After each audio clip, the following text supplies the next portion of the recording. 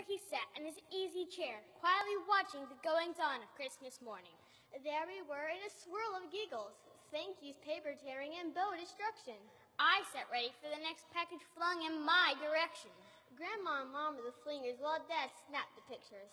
And Granddad just sat there grinning. I just love Granddaddy, even though he acts more like a spectator than a participant. It's not that he doesn't appreciate our gifts or the love behind our giving, but Granddad has solved the mystery of gift giving. Those Christmas mornings were special to Granddaddy because he got to watch our eyes light up like Grandma's fancy tree.